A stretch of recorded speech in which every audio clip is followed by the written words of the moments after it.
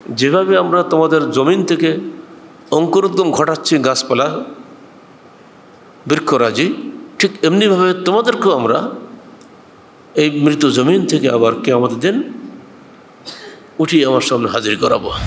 খবরদার, মক্কা মদিনায় কোনো গাছ কাটা হবে না। যারা হাজির সাহেবরা জান তারা তো দেখছেন, তো ওইখানে কোনো গাছে কাটা থাক আর না থাক, আপনি গাছ কাটতে পারবেন না। আব্বাস বললেন, চাচা আব্বাস, হে আল্লাহ রসুল, ইস্কের গাছটা আমাদের খুব জরুরি, ঘাসটা এটা খুব জরুরি। এটা গাছের ঘর ছাওয়ার জন্য লাগে, কবর দেওয়ার সময়ও লাগে। আর ঠিক আছে, ইস্কেরটা তোমাদের মাফ করে গেল, এই একটা ঘাস ছাড়া আর কোনো রকম গাছে তোমরা কাটতে পারবে না, পাতা নিতে পারবে না। কেন বললেন? তখনকার সময়ের মক্কা এবং মদিনা তো সম্পূর্ণ মরুভূমি ছিল, তখন গাছের তো খবরই নেই। সেই যুগে আল্লাহ রসুল এই কথা বলে গেলেন কেন? উনি বুঝলেন এই গাছ ব্যতীত পরিবেশ রক্ষার আর কোনো উপায় নাই। সে যুগে যদি আমার নবী কথা বলে থাকেন, আজকের যুগের বিজ্ঞানের যে বড় বৈজ্ঞানিক উনি নন?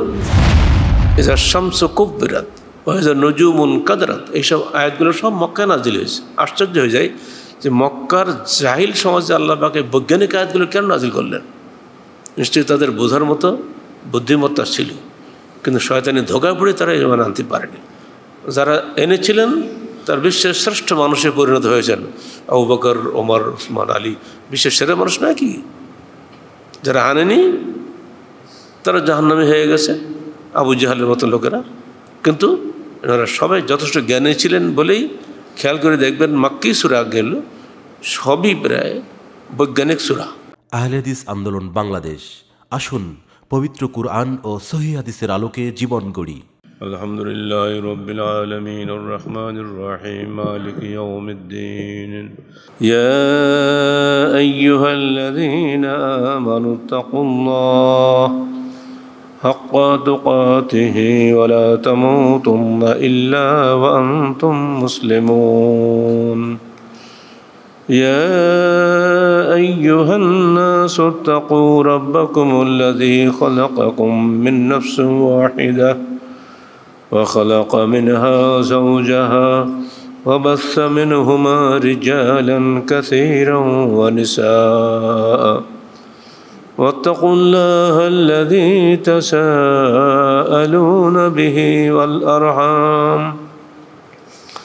إن الله كان عليكم رقيبا يا أيها الذين آمنوا اتقوا الله وقولوا قولا سديدا يصلح لكم أعمالكم ويغفر لكم ذنوبكم ومن يطع الله ورسوله فقد فاز فوزا عظيما أما بعد فقد قال الله تعالى في الكلام المجيد أعوذ بالله السميع العليم من الشيطان الرجيم بسم الله الرحمن الرحيم أفلم ينظروا إلى السماء فوقهم كيف بنيناها وزيناها وما لها من فروج والأرض مددناها وألقينا فيها رواسي وأنبتنا فيها من كل زوج بهيج تبصرة وذكرى لكل عبد منيب ونزلنا من السماء ماء مباركا فأنبتنا به جنات وحب الحصيد والنخل باسقات لها طلع نضيد رزقا للعباد وأحيينا به بلدة ميتا كذلك الخروج সূরা কাফ 6 থেকে 11 আয়াত। যাবতীয় হামদ ও সানা আল্লাহ রাব্বুল আলামিনের জন্য এবং যাবতীয় দরুদ ও সালাত শেষ নবী মুহাম্মদ রাসূলুল্লাহ সাল্লাল্লাহু আলাইহি ওয়াসাল্লামের জন্য। সূরা কাফ রাসূলুল্লাহ সাল্লাল্লাহু আলাইহি ওয়াসাল্লাম প্রতি জুমার খুতবাতে পড়তেন। কিন্তু আমাদের ওটা অভ্যাস হয়নি। সেজন্য সুন্নত আমল করা শেষ হতে প্রসঙ্গ বিবেচনা করে সেখান থেকে বাছাই করে মাত্র 6টি আয়াত আপনাদেরকে শোনালাম। আল্লাহ পাক জ্ঞানী সমাজকে লক্ষ্য করে বলছেন, আফালাম ইয়ানজুরু ইলাস সামাই ফাওকাহুম কাইফা বানাইনাহা ওয়া যায়্যানাহা ওয়া মা লাহা মিন ফুরুজ। মনে রাখবেন আয়াতটা নাজিল হচ্ছে কিন্তু মক্কায়, মদিনায় না। মক্কি লোকদেরকে আমরা জাহিল বলি, তাই না? জাহিলি আরব মানে মক্কা যুগের লোক। আসলে জাহিল বলতে আপনারা যা বুঝছেন সেটা না, তারা সে যুগের আরব দেশের শ্রেষ্ঠ জ্ঞানী সমাজ ছিলেন। এত জ্ঞানী হয়েও ইসলাম বোঝেনি বলে ওদেরকে জাহিল বলা হয়। কথা হচ্ছে, নাহলে ওরা আদৌ জাহিল না। নাহলে এই সমস্ত বৈজ্ঞানিক আয়াত সেখানে নাজিল হয়, ওদের বিজ্ঞানের বই বোঝে না। সে আয়াতটার এই যে 6টা আয়াত বললাম, প্রতিটি আয়াতেই বিজ্ঞানপূর্ণ। এগুলো ব্যাখ্যা দিতে দিতে বিজ্ঞানীদের তো মাথা খারাপ হয়ে যাচ্ছে, খুঁজেই পাচ্ছেন বাপরে বাপরে কোরআনে এসব কথা আসলো কী করে। আল্লাহ জিজ্ঞেস করছেন, আফালাম ইয়ানজুরু ইলাস সামা, তাকে একবার আকাশের দিকে তাকিয়ে দেখবে না? কাইফা বানাইনাহা, কীভাবে আমরা আকাশটা বানিয়েছি, ওয়া যায়্যানাহা, কীভাবে আমরা এটাকে সৌন্দর্যমণ্ডিত করেছি, ওয়া মা লাহা মিন ফুরুজ, অথচ এই বিশাল মহাশূন্যে কোথাও কোনো ফাটল নাই। আপনি যে ঢুকবেন অত সহজ না, এত কঠিনভাবে সেখানে আল্লাহ পাক করে রাখছেন। আল্লাহ বলছেন ওয়া মা লাহা মিন ফুরুজ। তো সে যুগের আরব দেশের লোকেরা কি উঠে গিয়ে আসমান উঠে দেখবে নাকি যে আসলে ছিদ্র আছে কি না আছে? কিন্তু আল্লাহ জানেন আগামী দিনে বিজ্ঞান এগিয়ে যাবে, তারা এগুলোর মূল্যায়ন করবে। আজকের পৃথিবী দেখছে, পৃথিবীর সর্বপ্রথম মহাশূন্য পর্যটক যিনি 1961 সালে গিয়েছিলেন, তিনি তার অভিজ্ঞতা বর্ণনা করেছেন মাত্র কিছুদিন আগে, পত্রিকায় আসছে। তিনি বলছেন, আমি দূর চন্দ্র থেকে এক কোণায় পৃথিবীর আলোটা দেখলাম, আবসা আবসা হবে, পুরা মহাশূন্য অন্ধকার। অথচ কোরআনের বহু পূর্বে সূরা হামিম সাজদা, সূরা দোকানে বলে দিয়েছে ওহিয়া দোকান, পুরা মহাশূন্য ধূম্রকুণ্ড। দোকান মানে কি? ধোঁয়া। মহাশূন্যের উপরে, মহাশূন্যের অবস্থার উপরে ভিত্তি করে সূরা দোকান নাজিল হয়ে গেছে। আর আমরা মৌলিশরে করে কি সূরা দোকান দিয়ে শবে বরাত প্রমাণ করার চেষ্টা করি। এতে তো এখন কাজ নেই, হালুয়া রুটি বাদ যাবে, অর্থাৎ দোকান পড়ো, শবে বরাত পাইবা। ইন্না আনজালনাহু ফি লাইলাতিন মুবারাকাতিন আছে না, পবিত্র রজনীতে কোরআন নাজিল করেছে। অর্থাৎ পবিত্র রজনী মানে শবে বরাত আছে কোথায়? সূরা দোকানে। অথচ সূরা দোকান যে বিজ্ঞান ভর্তি, সে হুঁশ তাদের মাথায় আসেনি।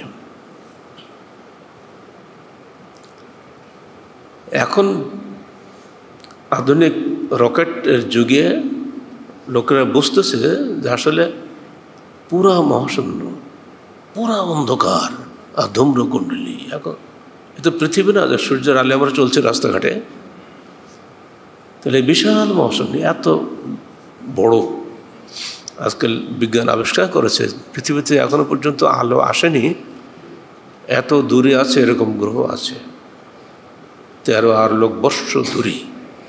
তার মানে আলোকবর্ষ কাকে বলে? বছরে 365 দিনকে আপনি সেকেন্ডে ভাগ করেন, আলোর গতি কত হিসাব করেন, 3 লক্ষ কিলোমিটার যদি আলোর গতি হয় প্রতি সেকেন্ডে, এবারে 365 দিনে কত সেকেন্ড হয়? প্রতি সেকেন্ডের সঙ্গে 3 লক্ষ কিলোমিটার গুণ করেন, এই যে হবে 1 বছরে, ওকে বলে আলোকবর্ষ। এখন 13 মিলিয়ন আলোকবর্ষ দূরে সেখানে তারা সন্তান পাইছে, সেখানেও নক্ষত্র আছে। তাহলে মহাশূন্য কত বড় হিসাব করা যাবে নাকি? আদৌ করা যাবে না। সব কিছুতেই প্রমাণ করছে এত যে বড় এই সূর্য। আমরা ভাবি একটা সূর্য, তাই না? এখন বলছো 300 সূর্য আছে, ঠেলা সামনে না। বড় সূর্য, আমাদের সূর্য তার কাছে ছোট্ট একটা মিটমিটি নাকি? এই সূর্য চেয়ে বহু গুণ বড় বড় সূর্য আছে, গড়েন একবারে 300 সূর্য। চাঁদ ঘুরছে, পৃথিবী ঘুরছে, সূর্য ঘুরছে। আচ্ছা, কারোর সঙ্গে কখনো অ্যাক্সিডেন্ট হয় দেখছেন? সূর্যগ্রহণের দিন ভয়ে আমরা সালাত পড়ি যেন অ্যাক্সিডেন্ট না হয়, এক লাইনে চলে আসে। চন্দ্রগ্রহণের দিন সূর্য, চন্দ্র, পৃথিবী একই লাইনে চলে আসে। রাসূলুল্লাহ সাল্লাল্লাহু আলাইহি সাল্লাম আমাদেরকে সালাত আদায় করার নির্দেশ দিয়েছেন যে দেখো, তোমরা এই সময় আল্লাহর উদ্দেশ্যে সিজদা করো, যেন আল্লাহ পাক এই মহাসংকট থেকে আমাদেরকে রক্ষা করেন। এই জন্য কিন্তু সূর্যকে সিজদা করতে বলেননি, চন্দ্রকে সিজদা করতে বলেননি। লা তাসজুদু লিশ-শামস ওয়ালা লিল-কমর আসজুদু লাহাল্লাযী শাকির খালাকাহুন্না। তোমরা সূর্য চন্দ্রকে সিজদা করো না, সিজদা করো সেই মহা সত্তার, আল্লাহর, যিনি এদেরকে সৃষ্টি করেছেন। তাহলে মহাশূন্য যে কত বড়, এই বিষয়টি বোঝানোর জন্য 1500 বছর আগেই আল্লাহ পাক আমাদেরকে ইঙ্গিত দিয়েছেন। কাইফা বানাই না, দেখো কীভাবে আমরা মহাশূন্যকে সৃষ্টি করেছি।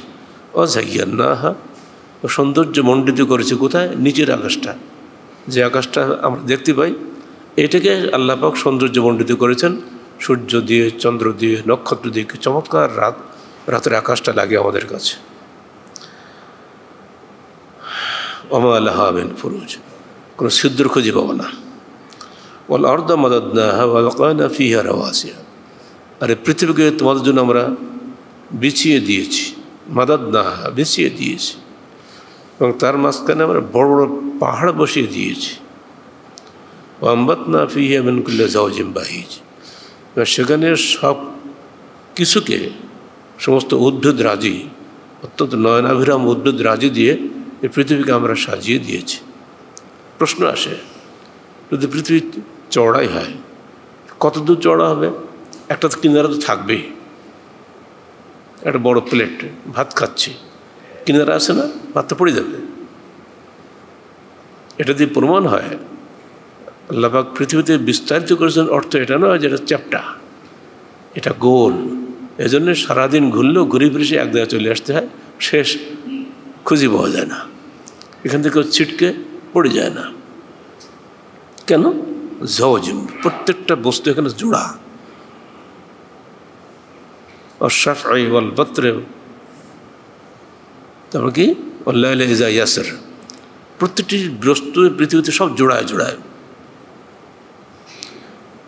ভেতরকে আল্লাহ, বেজোড় খালি আল্লাহ।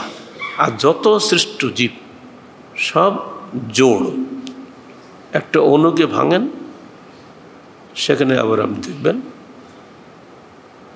দুটো জিনিস আছে, ইলেকট্রন, প্রোটন, দুটো দুই দিকে, নেগেটিভ পজিটিভ। যে করোনা আসছে না, ও আবার নেগেটিভ পজিটিভ। মানুষ, নারী, পুরুষ সব জায়গায় এ জোড়ায় জোড়ায়। আর এই জোড়া জোড়ার মধ্যে এমন আকর্ষণ আল্লাহ সৃষ্টি করে দিয়েছেন, কেউ পড়ে যায় না, পৃথিবী থেকে সিটকে থেকে পড়ে যায় না কেউ। কিয়ামতের দিন এই জোড়া ভেঙে যাবে। এটা সামাউন ফাতারাত, সেদিন বিদীর্ণ হয়ে যাবে সব। এটা সামাউন শাক্কাত, এটা শামসু কুব্বিরাত, এটা নুজুমুন কাদরাত। এইসব আয়াতগুলো সব মক্কায় নাজিল হয়েছে। আশ্চর্য হয়ে যায় যে মক্কার জাহিল সমাজে আল্লাহ পাক বৈজ্ঞানিক আয়াতগুলো কেন নাজিল করলেন? নিশ্চয়ই তাদের বোঝার মতো বুদ্ধিমত্তা ছিল, কিন্তু শয়তানি ধোঁকায় পড়ে তারা ইমান আনতে পারেনি। যারা এনেছিলেন তার বিশ্বের শ্রেষ্ঠ মানুষে পরিণত হয়েছেন। আবু বকর, ওমর, উসমান, আলী বিশ্বের সেরা মানুষ নয় কি? যারা আনেনি তারা জাহান্নামী হয়ে গেছে, আবু জাহালের মতো লোকেরা। কিন্তু এনারা সবাই যথেষ্ট জ্ঞানী ছিলেন বলেই খেয়াল করে দেখবেন মাক্কি সূরা গেল সবই প্রায় বৈজ্ঞানিক সূরা। রাওয়াসিয়া কেন বলা হলো? আর সাওয়াবেত, পাহাড়ের বিশেষণ আল্লাহ পাক বলছেন রাওয়াসি। বিজ্ঞান বলছে 35 কিলোমিটার নিচ থেকে নাকি পাহাড়ের গোড়া। অন্য আয়াতে আসছে এটা পেরেক সদৃশ। আমরা যখন বেড়া বানাই পেরেক পতি না, তো এই পৃথিবীটাকে আল্লাহ পেরেক হিসাবে বানিয়েছেন এই পাহাড়গুলোকে। মানুষ উদ্ভিদ রাজিকেও কাটতেছে, পাহাড়ও নেড়া করে দিচ্ছে। মানুষের অত্যাচারের জন্য পৃথিবী ধ্বংস হচ্ছে। আজকে পেপার হেডলাইন দেখেন, ধেয়ে আসছে চরম আবহাওয়াগত সংকট, সারা পৃথিবীর উপরে ধেয়ে আসছে মানুষের নিজের সৃষ্টি করা অপকর্মের কারণে। দাবানলা, বন্যা, ঝড় একটা পর একটা আসছেই। আজকে রিপোর্ট দিয়েছে, গতকালকে রিপোর্ট, আজকে পেপারে আসছে জাতিসংঘের আবহাওয়ার বিভাগ থেকে, হে পৃথিবীর নেতারা সাবধান হও, নিজ হাতে নিজে পৃথিবীকে ধ্বংস করো না। গাড়ি ঘোড়ার এই যে ওঠে, কি বলে, ধোঁয়া ওঠে, এই যে কত ক্ষতি করছে পৃথিবীতে। মানুষ খালি গাড়ি কিনতে, মানে মানুষের তো দোষ দেবে, সরকারি লাইসেন্স দিচ্ছে তো মানুষ কী করবে? ধোঁয়া বন্ধ করার বুদ্ধি নাই, ধোঁয়া ছড়ানোর খুব বুদ্ধি আছে। এই যে নিজের ক্ষতি নিজেই করে যাচ্ছে। যারা যত ধনী হচ্ছে তারা তত বেশি গাড়ির মালিক হচ্ছে। সিগারেট খাচ্ছেন, উড়িয়ে দিচ্ছেন ধোঁয়াটা, যাচ্ছে কোথায়? যাচ্ছে আকাশে। ওখানে যে জমতে জমতে হয়ে যাচ্ছে একটা বিশাল একটা বিষাক্ত পদার্থে পরিণত হয়ে যাচ্ছে, ওটা আবার নাকে আসতেছে, ফলে আপনি মরবেন না? যারা হুকা তামাক খাইতো আগে, হুকার গন্ধ তো আপনার শোকেন নেই, এখন তো হুকা আউট হয়ে গেছে, এখানে সিগারেট। দেখছি আমরা এগুলো সব ছোটোবেলা কৃষকদের সবসময় দেখতাম। আর এবার দেখলাম বগুড়া কারাগারে গিয়ে, আরে বাপরে, ধনী মানুষ, এমপি মানুষ, তিনি একটা হুকা নিয়ে আসছেন, আধুনিক নাম হয়েছে কী যেন নাম ওর একটা হয়েছে, চারিদিকে 3-4টা নল, সবাই বসে ধোঁয়া ছাড়তে হবে। একবারে ওতে যে মশলা দিতে লাগে 300 টাকা খরচ হয়। সে বলছে 2006 সালের কথা, এখন নিশ্চয়ই আরও বেশি দাম হয়েছে। ওখানে কেউ কেউ গাঁজা দেয়।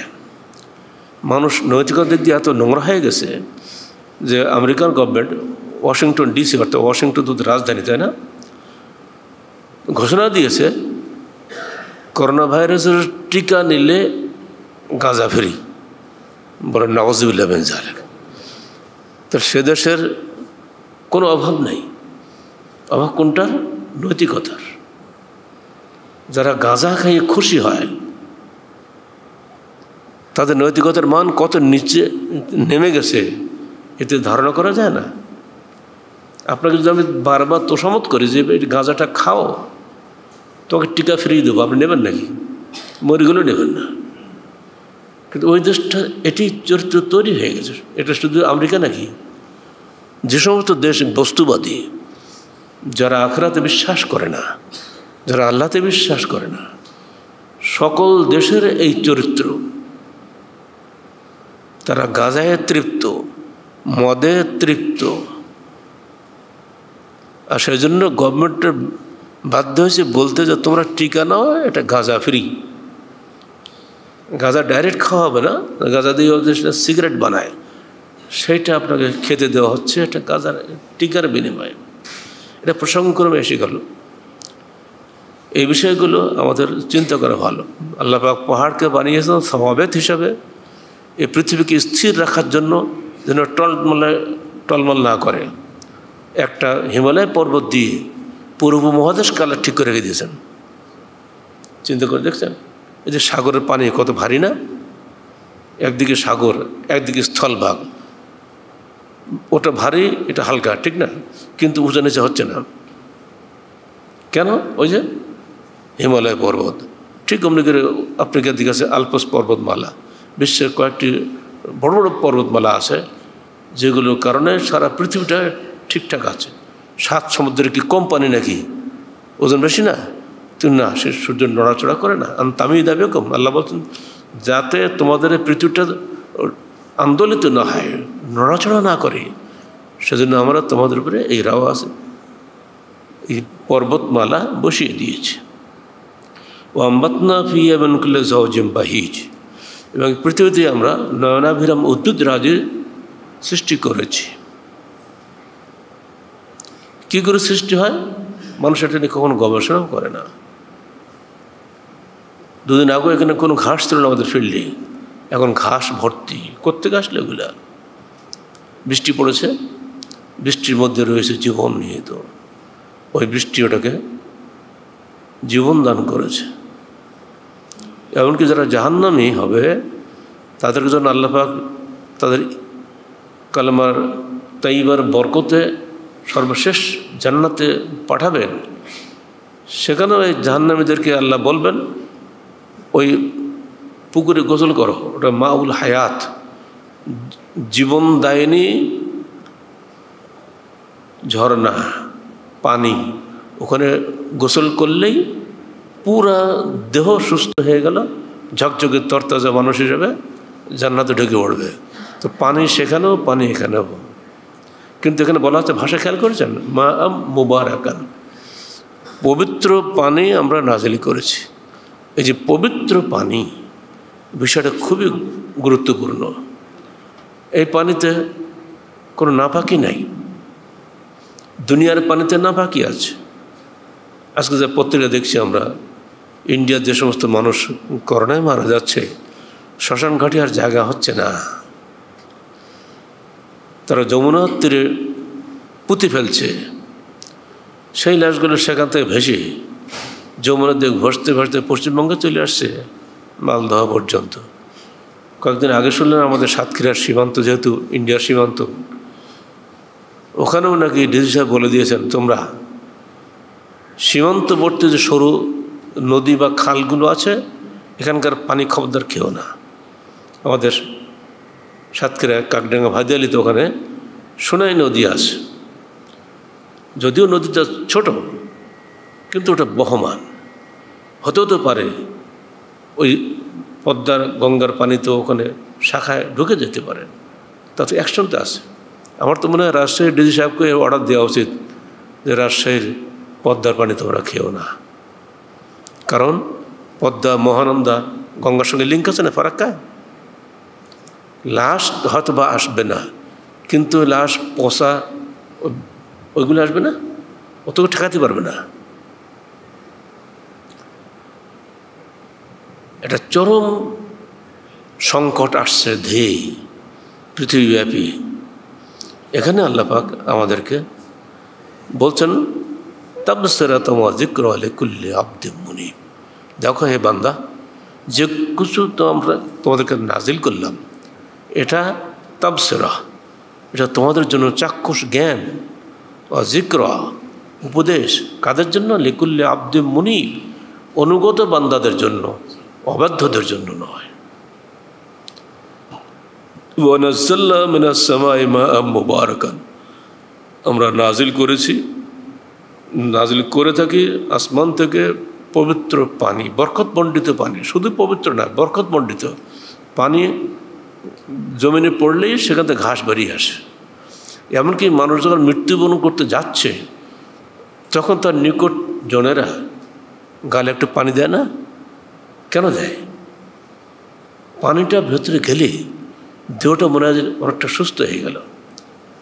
যে পানি সব, এই যে জীবনদায়িনী শক্তি আল্লাহ এর মধ্যে দিয়েছেন, এটাকে গবেষণা দিয়ে বোঝা যাচ্ছে আসলে ওটা তো পানি না, ওটা হাইড্রোজেন এবং অক্সিজেন মিলিত গ্যাস। এই মিলনটা কী করে দিল?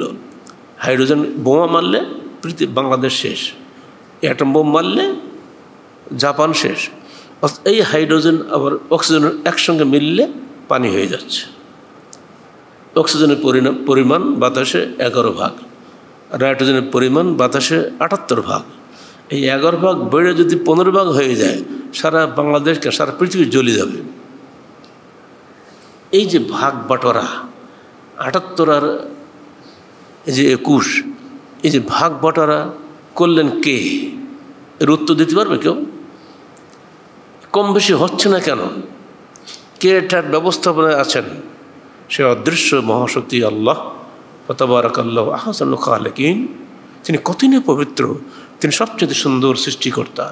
সে আল্লাহ ছাড়া কারোর ক্ষমতা নেই এই মহাশূন্য এবং পৃথিবীকে সঠিকভাবে পরিচালনা করা। আল্লাহ বলছেন, তোমরা তাকিয়ে দেখো তোমাদের খেজুর গাছগুলোর দিকে। অন্নাকলা বাসাকাত, ও লম্বা হয়েছে কেন? বাবলা গাছ তো লম্বা হয় না, কলা গাছ তো অত লম্বা হয় না, খেজুর গাছ লম্বা হয় কেন? উত্তর নেই।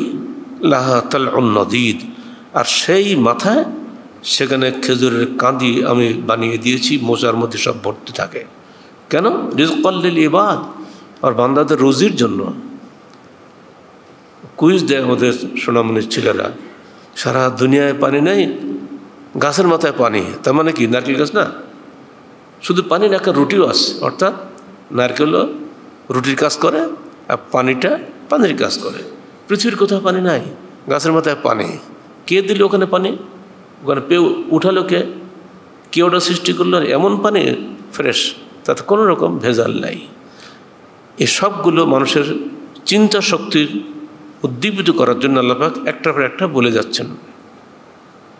ওয়াহাইয়ানা বিহি বালদাতাম মাইতান কাযালিকাল খুরুজ, আর এই বৃষ্টি দিয়ে আমরা মৃত ভূভাগকে জীবিত করি। হে মানুষ, এমনি করেও আমরা তোমাদেরকে এই কবর থেকে উঠাবো কিয়ামতের দিন। যুক্তিটা দেখছেন? চমৎকার যুক্তি।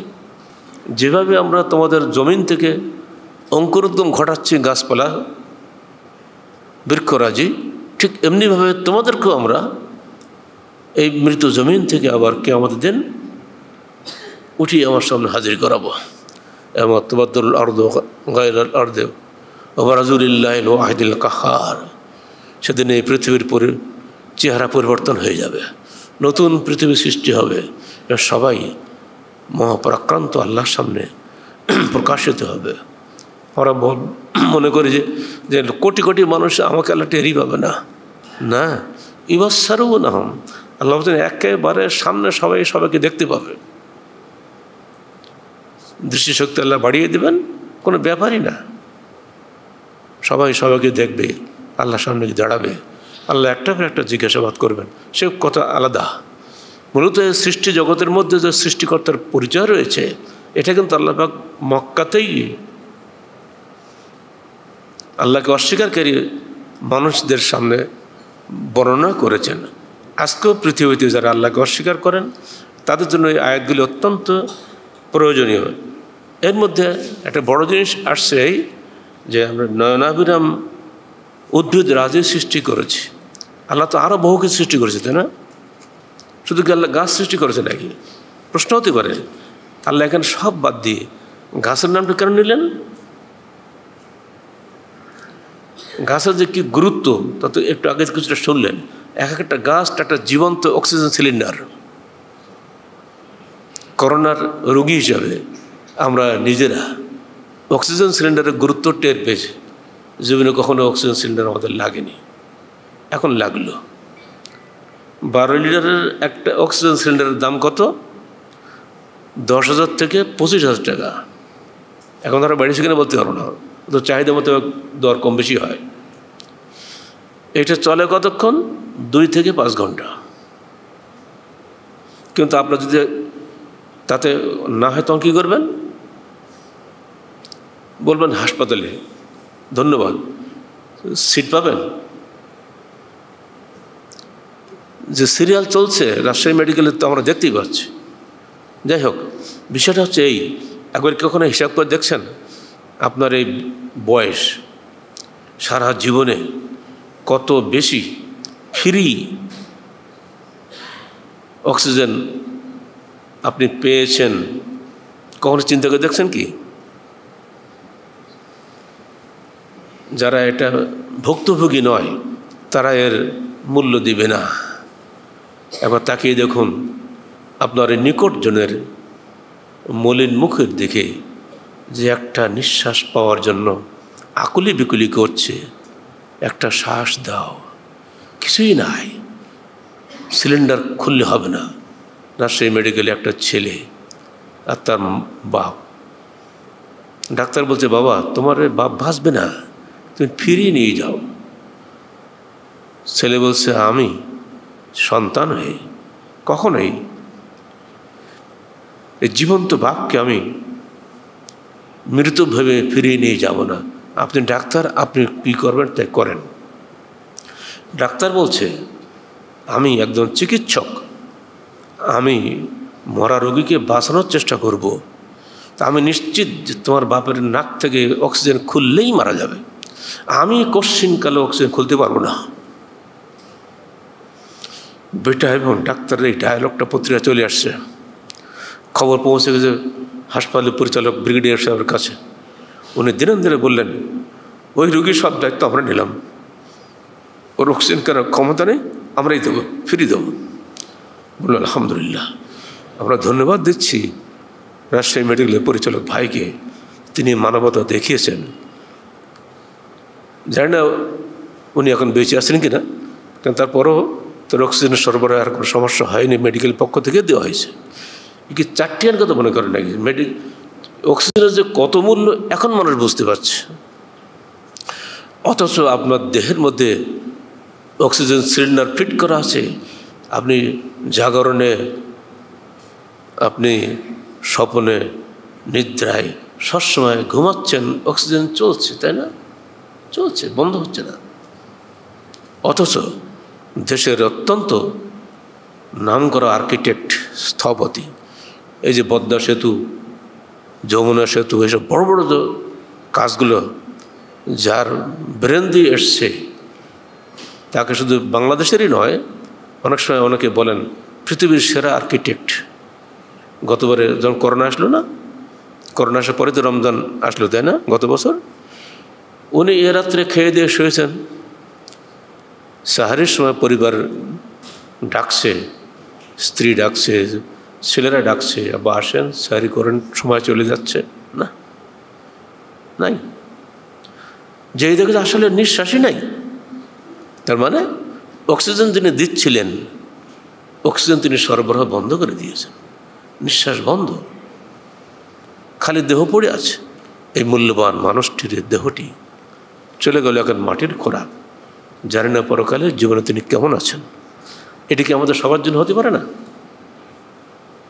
যে কোনো সময় যে কোনো মানুষের এটা হতে পারে, অতএব সাবধান।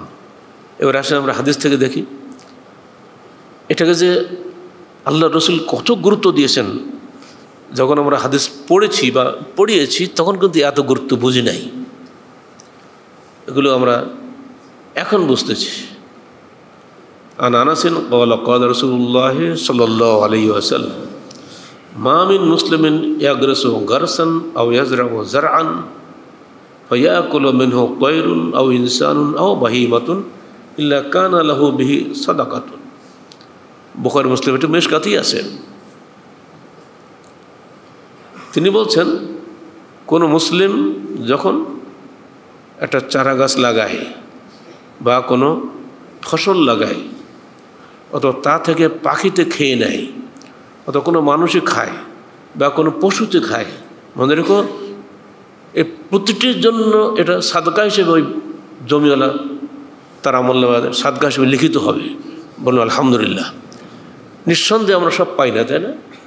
ধানের পাখিতে ধান খায় না, ঠেকাতে পারবেন? গরুতে বা ছাগলে ধান খাবে না? আপনার কাছে আম হয়েছে, প্রতিবেশী ভাইদের বাচ্চারা দুটো আম খাবে না? খবরদার, খেলে কাউকে তাড়াবেন না, গাল দেবেন না, খুশি হবেন যে আমার আমটা আল্লাহর এক বান্দা খাইলো, এদের আমি সাতকায় নাকি পাবেন ইনশাআল্লাহ। খোলা মনে যদি আপনি দেন, আর যদি আপনি পুলিশ ডাকাটাই করেন তাহলে হবে না। ওয়ান আবি দারদা রাদিয়াল্লাহু আনহু ক্বালা সামি'তু রাসূলুল্লাহ সাল্লাল্লাহু আলাইহি ওয়াসাল্লাম মান গারাসা গারসান আও ইয়াজরাউ যারআন ওয়ালা লাম ইয়াকুল মিনহু আদামিয়্যুন ওয়ালা খালকুন মিন খালকিল্লাহি ইল্লা কানা লাহু সাদাকাতুন, রাওয়াহু আহমদ। আবু দারদা বিখ্যাত সাহাবী, দামেস্কে সবচেয়ে নাম করা সাহাবী উনি ছিলেন। নিজ হাতে একজন গাছ লাগাচ্ছেন, লোকরা ছুটে আসছেন, আপনি আল্লাহ নবীর সাহাবী, আপনার মহাসম্মান, আপনি নিজে হাতে গাছ লাগাচ্ছেন, আমাদের দেন, আমার করে দিচ্ছি। থাকো, তোমার থামো, ব্যস্ত হয়ে না, শোনো, আমি আল্লাহ নবীর কাছে এই হাদিস শুনেছি। তিনি বলেছেন, যখন মানুষ কোনো গাছ লাগায়, কোনো চারা গাছ লাগায় বা কোনো ফসল লাগায়, সেখান থেকে আল্লাহর সৃষ্টির কোনো সৃষ্ট জীব যদি খেয়ে নেয় কিছু, বা কোনো মানুষও যদি খায়, মনে রেখো তার জন্য সে সাদকার নেকি পায়। আমি ওই সাদকার নেকি নেওয়ার জন্য নিজে হাতে গাছটা লাগাচ্ছি। সুবহানাল্লাহ ওয়া বিহামদিহি। এসব হাদিসগুলো ১,৫০০ বছর আগের, চিন্তা করা যায়। এবার শোনেন আরও মারাত্মক হাদিস। وعن أنس قال قال رسول الله صلى الله عليه وسلم إن قامت الساعة وبيد أحدكم فصيلة فإن استطاع أن لا يقوم حتى يغرسها فليفعل, رواه أحمد بإسناد صحيح। যদি কিয়ামত শুরু হয়ে যায় আর ওই সময় তোমার হাতে একটা চারা গাছ থাকে, যদি সম্ভব হয় গাছটা লাগানো, তাহলে গাছটা লাগিয়েই ফেলো। ফালিয়াফআল। আর কিছু বলার দরকার আছে? কিয়ামত শুরু হলে গাছ লাগানোর সুযোগ থাকে? এটা বলা হয়েছে গুরুত্ব দেওয়ার জন্য। বৃক্ষরোপণ সপ্তাহ চলতে সরকার যদি হাদিসগুলি বলতো তাহলে মানে আরও ভালো হতো, তাই না? যাই হোক, সরকারের পক্ষ থেকে আমরা তো এদেশেরই নাগরিক, আমাদের তো বলার দায়িত্ব। সবাইকে বলছি, যাদের সুযোগ আছে বৃক্ষরোপণ করুন, কারণ এক একটা গাছ এক একটা অক্সিজেন সিলিন্ডার। আর তো বেশি বলার দরকার নেই। গাছ সারাদিন আপনার জন্য অক্সিজেন ছাড়ে, সারাটা দিন ওরা অক্সিজেন ছাড়ে। রাত্রিবেলা কার্বন ডাইঅক্সাইড ছাড়ে, কিন্তু দিনের বেলা অক্সিজেন ছাড়ে। এই জন্য এটাও বলা হয়েছে, যে ব্যক্তি তার বাড়িতে ঘরের মধ্যে একটা তুলসী গাছ লাগিয়ে রাখে, ওই তুলসী গাছেই তার পুরো বাড়ির অক্সিজেনের খোরাক মিটিয়ে দেয়। তার জন্য এগুলো যে আমাদের তো জানা ছিল না। যতই রিসার্চ হচ্ছে ততই কোরআন হাদিসের বক্তব্যগুলি বৈজ্ঞানিক রিসার্চের মাধ্যমে প্রমাণিত হচ্ছে। এটা আমরা আনন্দিত যে আমাদের রসুল দূর অতীতে ১,৫০০ বছর পূর্বে এগুলো নিজে হাতে করে গিয়েছেন এবং দেখিয়ে গিয়েছেন এবং উম্মতকে নির্দেশ দিয়ে গেছেন। শুধু তাই না, ২ হারামকে রক্ষা করার জন্য, মক্কা এবং মদিনা ২ হারাম, তিনি বলে দিলেন, দেখো লা ইউদাদু শাজারুহা ইল্লাল ইজখির, খবরদার মক্কা মদিনায় কোনো গাছ কাটা হবে না। যারা হাজির সাহেব জানতে তো দেখছেন, তো ওইখানে কোনো গাছে কাটা থাক আর না থাক, আপনি গাছ কাটতে পারবেন না।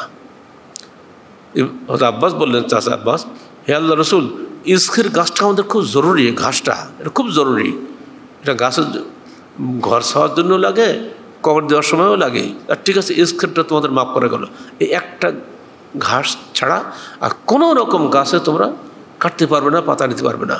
কেন বললেন? তখনকার সময়ের মক্কা এবং মদিনা তো সম্পূর্ণ মরুভূমি ছিল, তখন গাছের তো খবরই নেই। সেই যুগে আল্লাহ রসুল এই কথা বলে গেলেন কেন? উনি বুঝছিলেন এই গাছ ব্যতীত পরিবেশ রক্ষার আর কোনো উপায় নাই। সে যুগে যদি আমার নবী কথা বলে থাকেন, আজকের যুগের বিজ্ঞানের যে বড় বৈজ্ঞানিক উনি নন? উনি বলতে পারতেন তোমরা পুকুর কাটো, পানি থাকবে না, পুকুরে পানি শুকিয়ে যায়, ঘাস কিন্তু শুকায় না। প্রতিটি বিষয়ে কোরআন এবং হাদিসে বিজ্ঞান ভরা একেবারে। আমরা শুনতে পাচ্ছি অতি সত্বর পুরো দেশ শাটডাউন হয়ে যাবে। শাটডাউন মানে তো বুঝতে পারছেন, পুরোটা বন্ধ, অর্থাৎ একরকম কারফিউ। রাজশাহীর জেলা প্রশাসক গতকালকে বলে দিয়েছেন ৩৩৩ 333 ফোন যিনি করবেন সঙ্গে সঙ্গে তার বাড়িতে খাদ্য এবং অর্থ পৌঁছে দেওয়া হবে। রাজশাহীর কোনো লোক যেন না খেয়ে না মরে। তাঁর এই ঘোষণাকে আমরা স্বাগত জানাই। কিন্তু এটাও বলবো, মানুষ শুধু খায় না, আরও কিছু লাগে, তাই না? আর সকালে আমার বাসায় এসছে, কাপড় নাই। মানুষ তো শুধু খায় না, তার তো আরও কিছু লাগে। তার পোশাক লাগে, চিকিৎসা খরচ লাগে, কত কি লাগে। মানুষকে কর্মহীন করে ফেলবেন না, মানুষকে কাজ করার সুযোগ দিবেন। যাদের ঘরে খানা পিনা আছে 2-1 বছরের, তাদের বিষয় আলাদা। কিন্তু অধিকাংশ মানুষ তো দেশে গরিব। আর এই করোনায় গত 1 বছরে নতুন করে 2,45,00,000 লোক নাকি দরিদ্র হয়েছে। এই হিসাব যদি সরকারের সঠিক হয়, নিঃসন্দেহে তার চেয়ে আরও বেশি হয়। কারণ সরকার সব হিসাবেতে হিসাব করে মানে সঠিকভাবে হয় না, তো করাও সম্ভব না। যেমন বলা হচ্ছে ভারতে যে করোনা হয়েছে, তার চেয়ে 10 ভাগের বেশি সেখানে, যে সরকার হিসাব চেয়ে 10 ভাগ বেশি নাকি করোনা আক্রান্ত হয়েছে বা মরেছে। কোনো হিসাবই সঠিক নয়।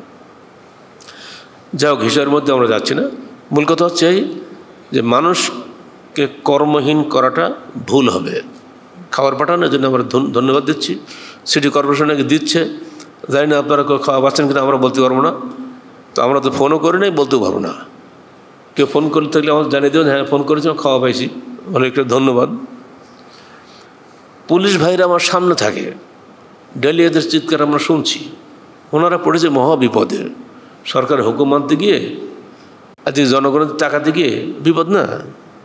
একটা মানুষ আসছে, এই পর্যন্ত এসে গেছে, সঙ্গে রোগী আছে, তাকে একটু ছেড়ে দিলে হাসপাতাল যেতে পারে বা কোন ডাক্তারখানা যেতে পারে না, এখান থেকে পিটিয়ে তাকে ব্যাক করে দিচ্ছে। শুধু তাই না, তাকে পিটাচ্ছে আবার। শুধু তাই না, ওই যে লোকটা অটো বাইক চালিয়ে আসছে, ও তো নিজে মালিক না, ও পাম খুলে দিচ্ছে, তাই না? গাড়িটা অচল, সারাদিনে গাড়িটা সে আর দম দিতে পারবে না। এই লোকটার ভেতরে কি বিদ্রোহ জেগে উঠছে, এটাও যদি পুলিশ ভাইরা বোঝেন, আশা করি ভালো হবে। আমরা বলবো, আপনারা সরকারের আইন ফলো করুন, কিন্তু মানবতা বর্জন করবেন না। মানবিক হন, সবার আগে মানুষ, তারপরে সব কিছু।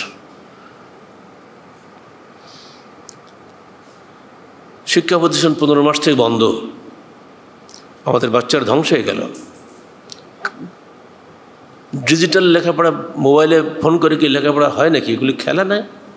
কার অত দামি দামি মোবাইল আছে ঘরেতে? আর এই মোবাইলের আসক্তির সন্তানদেরকে শেষ করে দিচ্ছে, যত বাজে ছবি তার মধ্যে থাকে। এবং কি ল্যাপটপ চালাবেন,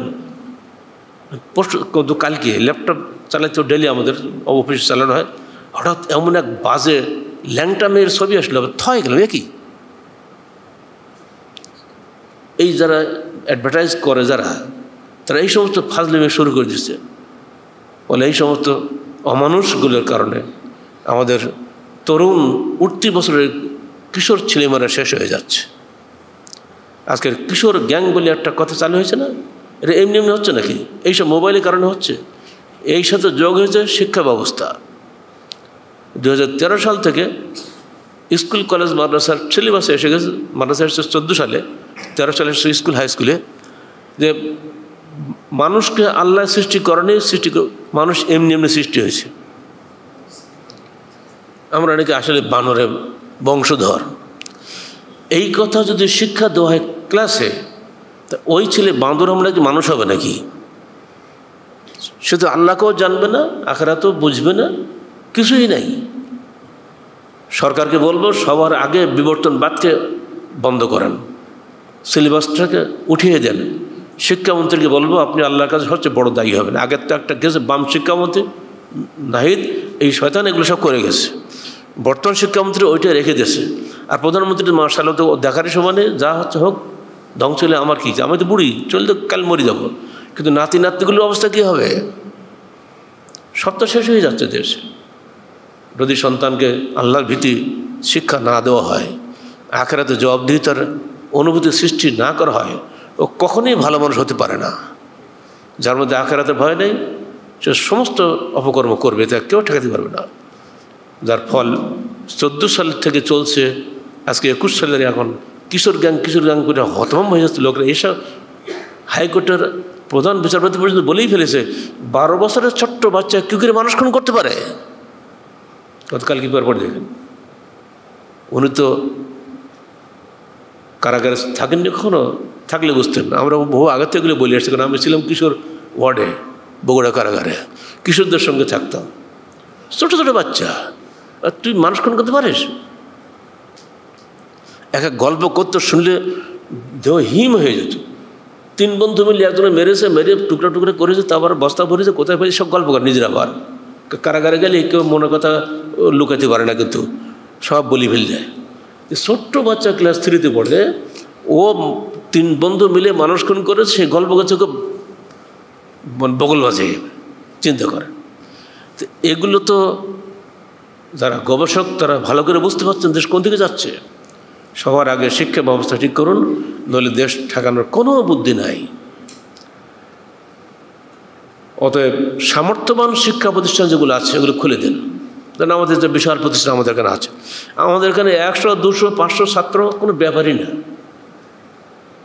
সোশ্যাল ডিস্টেন্স যেটা আপনারা বারবার বলছেন, দূরত্ব বজায় করে কাজ করুন। দূরত্ব বজায় করা বাংলাদেশে আদৌ সম্ভব নয়। ও যতই আপনি বলেন, ঢাকা শহরে দেখছেন প্রতি পত্রিকা, আমরা গাড়িতে গাদাগাদি, স্টিমারে গাদাগাদি, দূরত্ব বজায় করার কথা একদম ভেক কথা, ওটা একদম বাতিল। একটাই সম্ভব, মাস্ক পরিধান করা, তাই না? মাস্ক যদি পরিধান করা হয়, নির্দেশ দেওয়া হয়, এটাই সম্ভব। দূরত্ব রাখায় 18 কোটি মানুষের এই ছোট্ট একটা দেশে আদৌ দূরত্ব বজায় করার এই নির্দেশনা দেওয়া ঠিক নয়। বরং উচিত হবে মাস্ক পরিধান করার ব্যাপারে কড়াকড়ি করা। মাস্ক পরে যদি আমাদের সন্তানরা স্কুল বা মাদ্রাসায় বা কলেজে আসে, বিশ্ববিদ্যালয়ে যদি আসে, তো সমস্যা কোথায়? রাজশাহী বিশ্ববিদ্যালয় দক্ষিণ এশিয়ার অত্যন্ত বৃহত্তম বিশ্ববিদ্যালয়, এখানে বিশাল বিশাল বিল্ডিং আছে, পড়ে আছে। 15 মাস ধরে শিক্ষকদের বেতন দেওয়া হচ্ছে, কিন্তু ছাত্র নাই। মাদ্রাসাগুলো পড়ে আছে, খা করতেছে, ছাত্র নাই, অত শিক্ষকদের বেতন দিতে হচ্ছে। কে দেবে বেতন? সরকার এখানে চিন্তা করছেন না, বিষয়টা ভেবে দেখেন। বিশেষ করে যারা কমই মাদ্রাসা, যারা সরকারি কোনো সাহায্য পায় না, আমরা যেমন, তাদেরকে কীভাবে মাদ্রাসা চালাতে হয় আর শিক্ষকদের বা কর্মচারীদের বেতন দিতে হয়, যারা চালায় তারাই এটা বুঝতে পারে। অতএব সরকারকে বলবো, শিক্ষার্থীদের উপরে জুলুম করবেন না। বলে দেন তোমরা ফাঁকে বসে অবশ্যই মাস্ক পরে ক্লাসে এসো, ইনশাল্লাহ তাতে দেশের কল্যাণ হবে। আমরা চিরদিন থাকবো না, ওরাই আমাদের ভবিষ্যৎ, ওদেরকে গড়ে তুলতে হবে। ধনিক শ্রেণীকে বলবো, আর নতুন নতুন ইনভেস্ট করবেন না দুনিয়াবি ব্যবসায়। এখন আখিরাতের ব্যবসায় নামুন। কিসে পরকালে পাথেও সঞ্চয় করা যায় সেখানে ইনভেস্ট করুন। আজকে আর সামনে তো আপনার আসতেছে ঈদুল আজহা, এই সমস্ত মাদ্রাসাগুলোকে সাহায্য করে কেউ নাই। ধনিক শ্রেণীর কর্তব্য হবে এই মাদ্রাসাগুলোকে সাহায্য করা, যাদেরকে সরকারকে পয়সা দেয় না, যাতে এরা শিক্ষকদের বেতনগুলো দিতে পারে। এটা অনেক পরকালের ব্যবসা। এমনি করে বহু লোকের ঘর বাড়ি নাই, বিল্ডিং নাই, মাদ্রাসাগুলো পড়ে আছে, হয়তো টিনের চাল, তাদেরকে আপনারা করে দেন। এগুলো অনেক পরকালের ব্যবসা। গরিবদের মধ্যে টাকা বিতরণ করুন, ইনশাআল্লাহ এগুলো আপনার পরকালের কাজে লাগবে। আল্লাহ পাক আমাদের সবাইকে সূরা ওয়াফের এই 11টি আয়াত উপলব্ধি করার তৌফিক দান করুন। আর আল্লাহ রসুলের হাদিস যে তোমরা গাছ লাগাও, এটা অত্যন্ত গুরুত্বপূর্ণ। এমনকি একটা গাছ কাটার আগে 3টা গাছ লাগানো ভালো। কথা বলছেন? একটা গাছ মানে গাছ বুড়ো হয়ে যায় না, কাটতে দেয় অনেক সময় প্রয়োজনে। হ্যাঁ, বলুন বাবা একটা গাছ কাটছো, 3টে গাছ লাগাও আগে চারা। এটা আপনারা নীতি করেন, ইনশাল্লাহ রসুলের হাদিস মানলে যে নেকি পাবো, এই স্বার্থে করেন। সরকার নাকি 1,15,00,000 তাল গাছ লাগাইছে, এর আগে নাকি 10টা লাগাইছে, কিছুতে দেখি না। কোথায় তাল গাছ আল্লাহ করে? সরকারি কোনো কাজে যে বরকত নেই, তো আমরা টের পাচ্ছি। আমাদের মার্কেটের সামনে একবার ধুমধাক্কা মেলা গাছ লাগাই দিয়ে চলে গেল। লাগালে কিন্তু হবে, পানি দিতে হবে না, ঘিরতে হবে না, সব শেষ। এইভাবে খেলা করার তো কোনো অর্থ হয় না। বরং জনগণ যদি নিজেরা বোঝে এই গাছ আমার জন্য অক্সিজেন সিলিন্ডার, এই গাছ আমার জন্য পরকালের জন্য সাদকা, তখন জনগণ আখিরাতের স্বার্থে এই গাছ লাগাতে বলছে, আমার নবী বলে গেছেন, অথবা আমি এটা লাগালাম আল্লাহর হস্তে, ইনশাআল্লাহ তাতেই দেশে বরকত হবে, আল্লাহর পক্ষ থেকে দেশের রহমত নেমে আসবে। আল্লাহ পাক আমাদের সবাইকে আল্লাহ এবং তার রসুলের বিধান মেনে চলার তৌফিক দান করুন। এবং যারা দায়িত্বে আছেন তাদেরকে বলবো, মানুষের প্রতি মানবিক হন, মানুষের পরে নিষ্ঠুর হবেন না। অধিকাংশ মানুষ কিন্তু দেশে গরিব, তাদের দিকে তাকে দেওয়া সবার আগে। আকুলু কাউলি হাযা আস্তাগফিরুল্লাহ লি ওয়া লাকুম ওয়া লিসাইরিল মুসলিমিন। আলহামদুলিল্লাহ নাহমাদুহু ওয়া নাস্তাঈনুহু ওয়া নাস্তাগফিরুহু ওয়া নু'মিনু বিহি ওয়া নাতাওয়াক্কালু আলাইহি ওয়া নাউযু বিল্লাহি মিন শুরুরি আনফুসিনা ওয়া মিন সাইয়্যাতি আ'মালিনা মান ইয়াহদিহিল্লাহু ফালা মুদিল্লা লাহু ওয়া মান ইউদ্লিল ফালা হাদিয়া লাহু ওয়া নাশহাদু আন লা ইলাহা ইল্লাল্লাহু ওয়াহদাহু লা শারীকা লাহু ওয়া নাশহাদু আন্না মুহাম্মাদান আবদুহু ওয়া রাসূলুহু। ইন্নাল্লাহা ওয়া মালাইকাতাহু ইউসাল্লুনা আলান নবী ইয়া আইয়ুহাল্লাযীনা আমানু সাল্লু আলাইহি ওয়া সাল্লিমু তাসলিমা। আল্লাহুম্মা সাল্লি আলা মুহাম্মাদ ওয়া আলা আলি মুহাম্মাদ কামা সাল্লাইতা আলা ইব্রাহিম ওয়া আলা আলি ইব্রাহিম ইন্নাকা হামিদুম মাজিদ। আল্লাহুম্মা বারিক আলা মুহাম্মাদ ওয়া আলা আলি মুহাম্মাদ কামা বারাকতা আলা ইব্রাহিম ওয়া আলা আলি ইব্রাহিম ইন্নাকা হামিদুম মাজিদ। اللهم انصر من نصر دين محمد صلى الله عليه وسلم واجعلنا منهم وخذل من خذل دين محمد صلى الله عليه وسلم ولا تجعلنا منهم. عباد الله رحمكم الله إن الله يأمركم بالعدل والإحسان وإيتاء ذي القربى وينهى عن الفحشاء والمنكر والبغي يعظكم لعلكم تذكرون. واذكروا الله يذكركم وادعوه يستجب لكم ولذكر الله تعالى وأعلى وأعز وأجل وأتم وأهم أكبر.